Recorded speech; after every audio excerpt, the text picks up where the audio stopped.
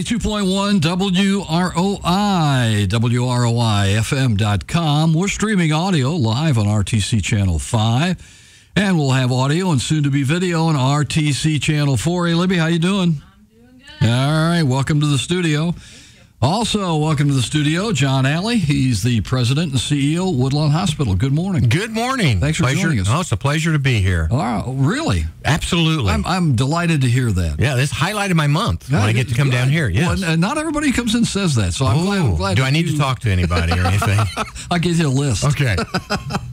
Trustees were meeting yesterday. Yes, had our board meeting yesterday. A couple items came up from a capital expenditure as we were looking, replacing equipment, and we try to keep the stuff updated and as modern as we can get. Becky Kopka, who's the director of our surgical services, came in, and we're in the process now of switching out the surgery carts, or the beds if you come into surgery. And the ones we have now are pneumatic, so when you lift them, you have to pump them up. Well, over time, that wears out. So now it's kind of a bumpy ride on some of these carts. So we did authorize board yesterday, start the replacement process. We're going to get 2 electric carts in. So that's going to be much smoother. So you're not getting that jolt as you're going up and down in that bed. Then also Rick Dennis, who's the director of our cardiopulmonary services. We need some BiPAPs, which is aids for breathing. So if you come in, a lot of people have like a CPAP unit at home. This is more the industrial version that you would have in the hospital. So the board did authorize 2 new BiPAP machines. And one new technology is called Vapotherm, and you've got my full knowledge on it right there. But it's an upgrade from the BiPAP, so it's supposed to be a little better, some new technology. So we decided, let's get one and try it. Let's see how it goes. And then as it comes time to replace the BiPAPs we have, then we might move, in the future to more of the Vapotherms. But, he used all that technical stuff, and everybody shook their head and said, is that what we need? And they said, yes. So, we get in some of this, some of the medical equipment is very technical. So we have to rely on the expertise of those directors and the staff to say, here's what it does and here's why we need it. Sure. And so the board did approve that. The next, it probably took the majority of the board meeting time. We had Monty Hoover come in from BSA Life Structures, which is an architectural firm in Indianapolis. About 3, 4, 5 years ago, we looked at the remodeling of the second floor patient rooms. And at that time, financially, we just weren't in that position where I felt comfortable to move forward with it. Well, now we've kind of got some money, kind of put away in that rainy day fund. So we kind of dusted those plans off and had Monty come back in. And we're looking at what it's going to take to, remodel the patient rooms. Virtually nothing's been done to those rooms since 1979 when they were built new. Served us well. Mm-hmm. They're very good for 1979 technology. Sure. But what we're seeing now is we're seeing patients, one staying shorter, but they're much sicker when they're in there. So in that room is far more equipment than ever was dreamed of back in 1979. So it kind of makes the room a little cluttered, there's got to be a better way to do it. So we're looking at how can we maybe increase some of the square footage in the rooms. And, it'd be nice if we had a room stretcher where we could just stretch the rooms, but, that doesn't work. So looking at quite a few options, so very preliminary in this. We kind of know what can we do, what kind of time frame are we looking at, and just a ballpark, what's the dollar amount, to do this. So it's going to be, not a cheap endeavor to do those rooms. We can only take so many rooms out of service at a time, so it's probably anywhere from 18 to 24-month process from the point we start till we have the rooms renovated. And that's if we just do minor renovation. One of the thoughts was, right now we have 25 rooms. Are we using all 25? So can we take 4 rooms and make them into 3, make them a little bigger? So, again, those are all the options that we're trying to go through.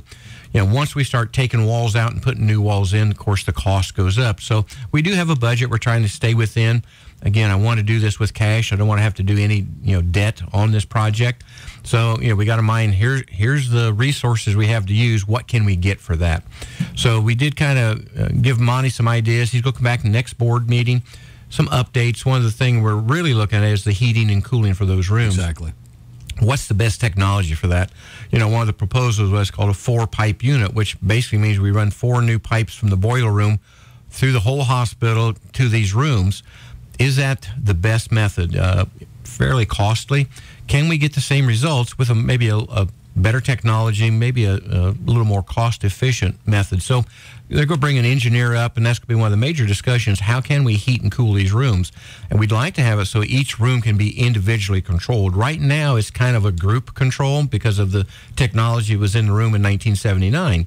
So we know that gives some patients, somebody's cold, somebody's hot. And we have a hard time individually per room making that comfortable, and we're aware of that, and we do the best we can, but we're limited by what we have to work with. So kind of an exciting process as we start looking at what are we going to do, what's it going to take. Met with all the leadership of the hospital this morning and told them, I'm going to need your staff members to help on this. This isn't something that you want administration to do. We're not in those rooms every day. We're not the caregiver. So, we've asked for a team of nursing, physical therapy, respiratory therapy, all those folks that spend time in those patient rooms. I need a team of your folks to sit down with the architect, say this will work or this won't work. So again, we want to when we're going to do it right. One of the other issues is, how do we plan for where we're going to be 20 years from now or 15 years from now? Over time, we've seen the hospital inpatient is dying. We're just not seeing those patients because of technology. Do we need, again, 25 rooms? Well, that's the question, sure. Yeah, so, I'm kind of looking there, and the board looked at me, and I said, the crystal ball's blank on this one. I don't know. So, that's going to be the hard part.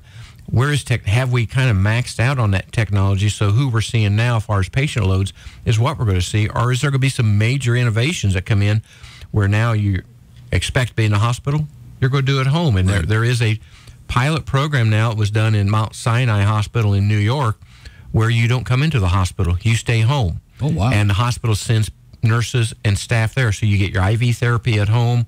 The nurse comes to your home. Everything's done in your home.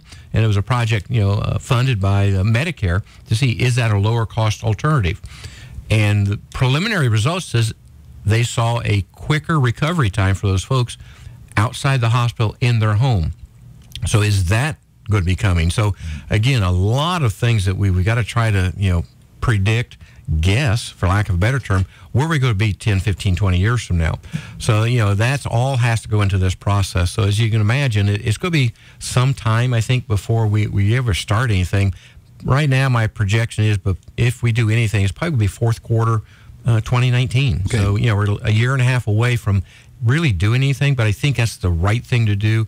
I do not want to spend dollars that are wasted. We got to spend our money wisely, get what we need for our hospital in this community. So as we move forward in the next, 10, 15 years, we're good. We don't have to say, oh, gosh, wish we had done that. So it's kind of exciting. It's a lot of work. Sure. It's scary at the same time that, are you going to make a mistake? What are we going to do with this? So the board's got a pretty good challenge to this, and so does the staff, because, again, this is going to be a group effort with all of us. We'll probably even have some focus groups maybe with the community who's used the facility. What did you like? What didn't you like about your stay here? Because that needs to be factored into that process also. We've got to make a room that's not always functional for staff, but for patients and family. And right now, it gets crowded in there. Sometimes we have to ask a family member, can you step out while we do this because of the room? So we're taking all of that into consideration as we look forward and move forward to this project. And hopefully by this time next year, we have a little more direction and can say, okay, we're going to start here, and 2 years from now, we'll have all the rooms renovated. Because you just do a few at a time. We can only do, right now our plan is do mostly 3-room increments.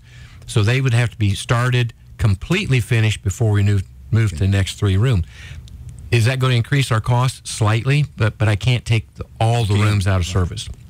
So we know that's going to add a little bit of a premium to that construction, but it's the right thing to do so we can make sure we have space available for patients who need to come into the facility. So, again, it's exciting, but it's scary at the same time. And, most everybody in healthcare, once they've gone through a major construction like we did with our addition a few years ago, say, I'm never doing this again. Never doing this again. Well, we're going to do it again. Famous last words. Famous last words. Right. We all, we got to improve it. We got to make sure we keep the infrastructure of the building current so we meet the needs of staff and patients and physicians. And so hopefully this is that next step to bring us back really comfortable for everybody. Sure. The rooms are still functional, but they can be better. And that's what we got to look for. What is the next generation of patient rooms that we need to look at? Okay. And then we finally got into financials at that point. But that, as you can imagine, that was a fairly long discussion. It was, right. Very good discussion. Some of the board had very good, questions for the architect. And he says, I'll have to get back with you because we hadn't thought of that. So, I'm liking our process. We're just not having an architect come and say, here's what you get, we'll build it, and we're done. That doesn't work. We need to have a lot of customization to that. For the month of May, we had gross revenue of about $11.8 million. Our deductions, our famous deductions, about $7.6 million. Then had operating expenses of $4.8 million. So that's some non-operating revenue, which is basically anything that's not direct patient-related that comes into the hospital of $298,000. So even with all that, we still had a net loss of about $232,000 for the month. Year-to-date, we're still at a loss, but as you're aware, summer months we lose it and then we start picking back up. So our goal is by the time we hit December, we're back on the positive side and hoping to have $400,000 to $500,000 profit by the end of the year from operations. Again, it's all based on volumes. So, we're doing an excellent job. We went through all of our expenses this morning with our leadership group, and our budgeted expenses were right on target, exactly where we want to be, what we predicted. But what we can't predict is that revenue. We don't know, what kind of illness we're going to see, who's going to be sick. And, again, I've said many times, our goal is to put ourselves out of business to keep a healthy community. Right. So if you're healthy, you don't need us. Right. But we're there if you do need us. So that's the fine balance.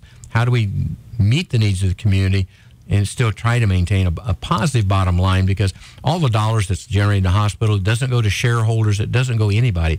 It goes right back into the hospital for infrastructure, much like the room expansion. We've been saving money over the past 5 years, setting it aside so we can do this project. So it's important that we generate a positive bottom line, but it doesn't need to be obnoxious. So we want to make sure we'd like to have 1% to 2% bottom line. To me, that's what we should do that allows us for that reinvestment into the organization. John Alley's president and CEO of Woodlawn Hospital. Did that pretty well take care of the meeting? That was pretty well the meeting. It was fun. It was an interesting meeting. You started off today talking about equipment and some different changes you're going to make, some things you're going to try. Mm-hmm. Is it difficult for small hospitals like Woodlawn to keep up with all the equipment technology changes that happen in medical care on a regular basis? Oh, absolutely. I mean, it's changes daily. So our goal is, we don't want to be behind the 8 ball, but we don't want to be that first person to try something new. So when we're evaluating equipment, one, it has to meet our needs. There is tons of devices we could buy that we would probably never use. It looks nice and it sounds fancy, but it's a waste of money. So what we really make all the directors do, they do a lot of preemptive homework when we get ready to replace a piece of equipment. And, it has to meet our needs. It doesn't need to be the latest, the greatest, the best on the block. It needs to meet our needs and fit within our financial scope. So, we take a lot of time. Usually when somebody comes and says, I need to replace XYZ, it could be 2 months before that gets through that process, because we want to make sure if we're spending those dollars, we're spending it wisely. And it's much like a car. You can spend whatever you want on a car. Do you need the Lamborghini to go back and forth to work? No. But you need something reliable and dependable. So that's what we try to do, is make sure we're getting that dependable, reliable piece of equipment that meets patient needs. And we get a lot of physician input too. Some of these things we'll trial. We'll bring in, especially in surgery, different type of instruments. We'll have the company say, we want to try one. So they'll bring a unit in. Maybe we'll have it a month. Let all the surgeons use that. And we get the feedback, well, I don't like this, then we'll try another one. So there might be 5 different vendors that will come in with their equipment, want us to trial it. We let the physician use it. And they say, of those 5, I like these 2 the best. So now we narrow our search down and start working with those 2 vendors. So it's a long process, but I think how we have it set up within our organization, we spend the dollars very wisely. We're not wasting money on unnecessary items or bells and whistles. Sometimes you like, again, a car. Exactly. You can get whatever you want on it, but if you don't ever use it, why get it? Why have it? So that's kind of our philosophy as we're looking at this. When we get stuff, it's good stuff, but it might not be, the bells and whistles, which is something you use once every year. Don't need that. I want something that's functional that meets our needs today. Woodlawn, pretty good shape physician-wise, John? We're looking right now. Okay. We do have a search going for a surgeon. Always looking for family practice docs, because, I'm recruiting for 5 years from now. Exactly. Because I know some of my physicians are going to be retiring. So, we're always looking for that. So, that's kind of a never-ending process, I think, looking for physicians. Had, a few good candidates for surgery. Once you really talk to them, the interesting part, we talked to one who wanted to come to a rural setting. And I learned years ago, I need your definition of rural. And to come find out that they were from, New York City. their definition of rural would probably be Fort Wayne or Indianapolis. Right. So, once I kind of explained that to them, they go, oh, well, that's not what we thought. And I said, I'd rather we find that out now right than to waste both our time. Sure. So, you got to kind of listen to what they say and then ask them their definition of some of that.